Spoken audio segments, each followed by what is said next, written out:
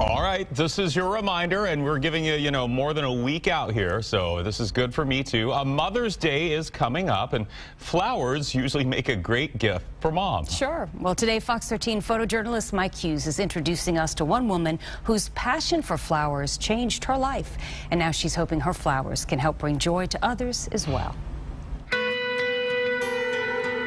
Welcome to our farm. Here. So we have lots of Florida native wildflowers here and edibles throughout the entire landscape. My name is Danielle Meschke. Welcome to Rewild Blossoms. I have eucalyptus here. I started from seed this year. Rewild Blossoms is an urban organic flower farm and plant nursery, and we are also a floral design studio.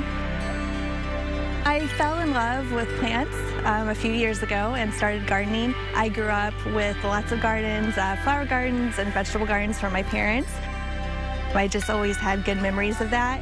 And I went through a bit of a dark time with my mental health a few years ago and found plants and started gardening, and it just totally healed me and changed my life. And so I wanted to bring that healing and joy to everyone else.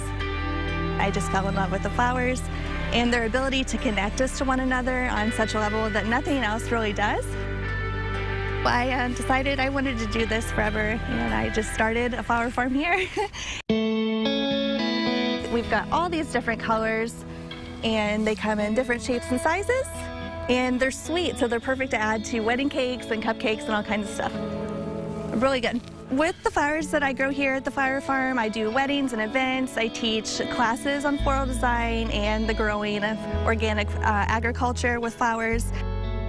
So here at Rewild Blossoms, I started this as an all-organic and sustainable flower farm.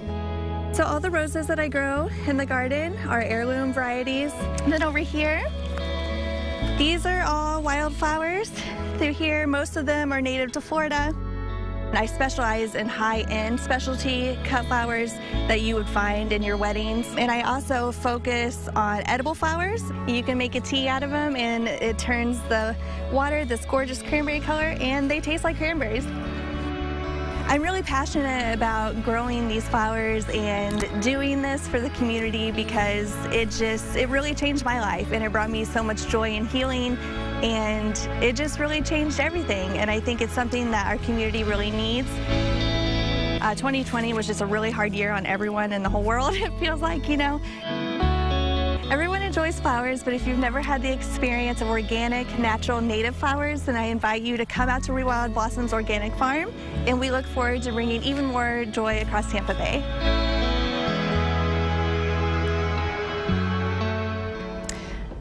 Those are beautiful flowers. And for more information about Rewild Blossoms, you can go online to rewildblossoms.com.